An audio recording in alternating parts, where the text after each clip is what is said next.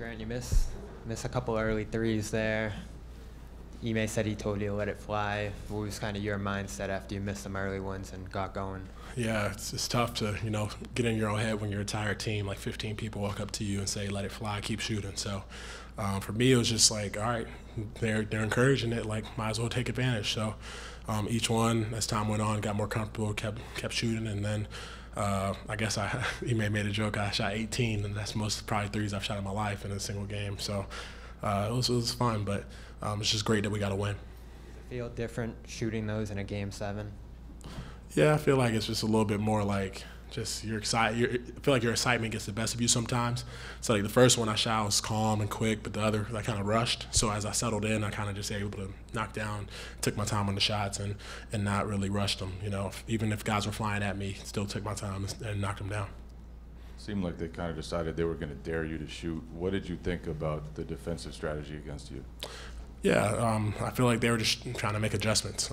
Throughout this series, they've tried to adjust, whether it was on Al, whether they put Giannis on him, then they put Brooke on me, and just trying to figure out what's best for them. And originally, it started to work a little bit, but then I started making shots, so they had to switch it up. They put, I think, Pat Connaughton or somebody else on me. So it was just a matter of if that's how they want to play it.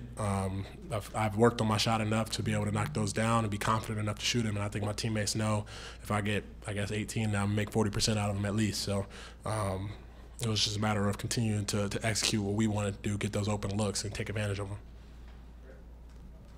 Grant, what did you maybe learn about your guys, or what kind of message was sent in particular with how you guys closed these last two games and today, especially where it looked like they started to wear down whenever things really got rolling in the fourth? Yeah, it was just we knew we were going to persevere. We knew we have a group that is going to accept adversity, and for us, it was just a matter of staying consistent. We hadn't put a full game together this entire series, so we just said, like, why not now? Why not put it all together? And I think we had them 2 17-point quarters, and we had a good offensive night shooting it. So we just did what we were supposed to do originally and just tried to execute what we tried to do the whole time. Hey, Grant, in a different time in the NBA, somebody with your build wouldn't be asked to sort of camp out from the three-point line. And I know in college you shot, 29% from there. How much work has gone into becoming the 3-and-D impact player that you are? Yeah, it's just a lot of work from the guys that I've been around, whether it's my coaching staff at Tennessee, coaching staff here in the Celtics.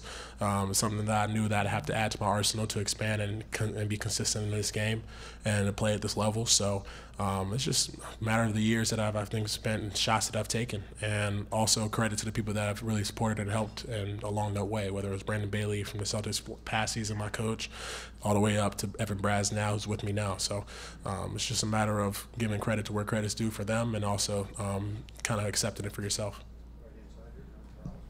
Grant, you had a few games there where you struggled with the shot. How much of the physical defense that you were asked to play played into that, and how are you able to kind of work your way through, almost like in real time, through this game to kind of break out of it?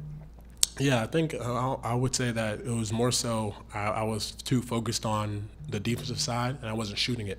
It wasn't even, I feel like I was struggling with the shot. It's just like I shot, I think, 2 times last game, 1 time the game before or something like that, because I was shot faking a lot. So that's why the coaches, staff, and the team just encouraged me to shoot it. Like, you're open, like, take advantage of that. If they put Brooke on you, take advantage of it. And that's what I tried to do tonight, and it had success with it. And it was a great challenge to guard a guy like Giannis, and it's a tremendous effort for not only myself but the team. But it was just an exciting time to be able to say that tonight was the night we had success. Ime said that he was expecting you to probably crow about some of the Steph Curry records.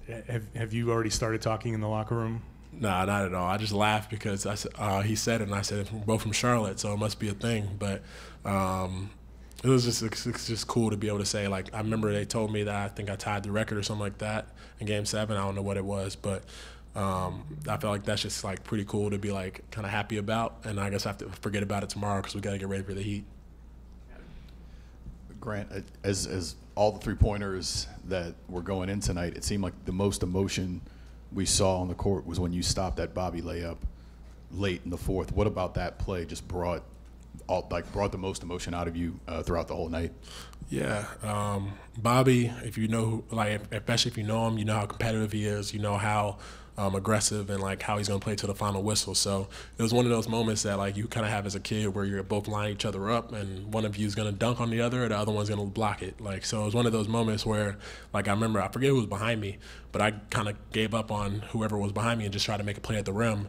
And when I got the block, I just kind of was super excited, celebrating it, and like really, really like pumped because looking back and over the years of your career, you've had moments like that where it's gone the other way. You've had moments where you've got that block. So especially for Bobby, like how competitive he is, we were able to talk about it afterwards. It was a great moment.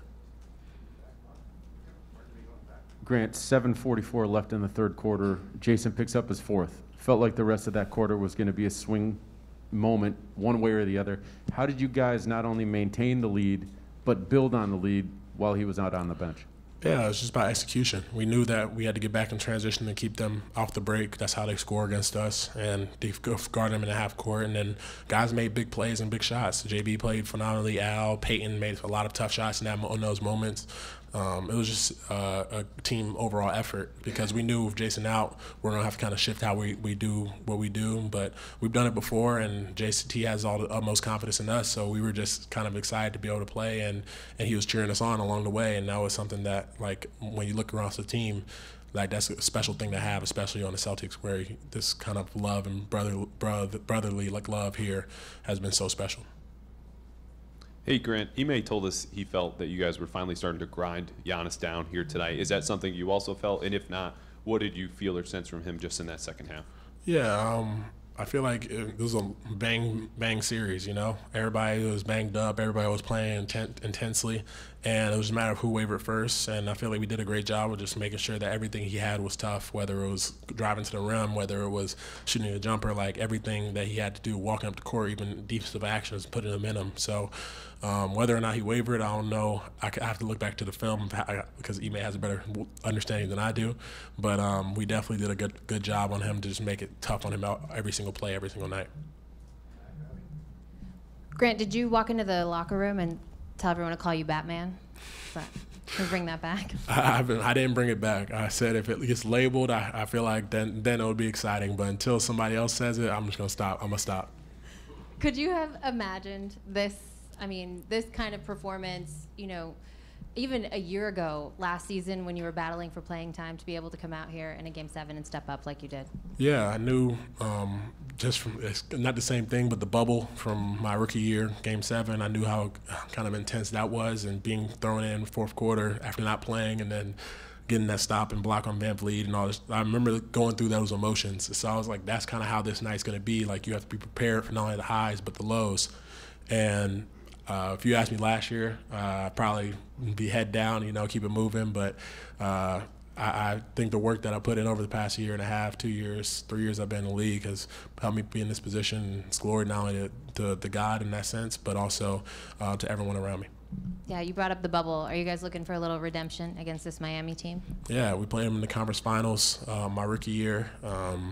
It's exciting to be able to play against this team now. Similar kind of makeup where they have Bam and Jimmy and the physical guys. They added PJ. They have a lot of toughness on that team, and they shoot the ball well. So we'll have to be able to lock in and focus on our game plan against them in the scheme, and watch some of their film they had this past series against Philly. So it's just going to be exciting to be able to kind of run it back against them, especially with fans in the arenas.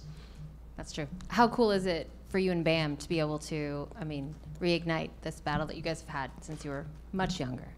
It's always great. I always take it love the competition we've had from high school to college to NBA. Like, it's super, super dope to just be able to say we've made it this far. So now it's just a matter of battling again and kind of going against one another for the 12 or maybe more times. So it'll be fun. Grant, two quick ones. Physically, how do you feel after guarding Giannis for 7 games? That could be like a mini series. The contact you took. How are you feeling? Oh, first, I'd be dumb to say that I don't feel like a little banged up, but everyone does at this time of the year. And it's one of those things you just have to take care of yourselves and get ready for another physical series because the Miami group is physical too. So Giannis does a phenomenal job of putting pressure on you, especially on the physical side of things.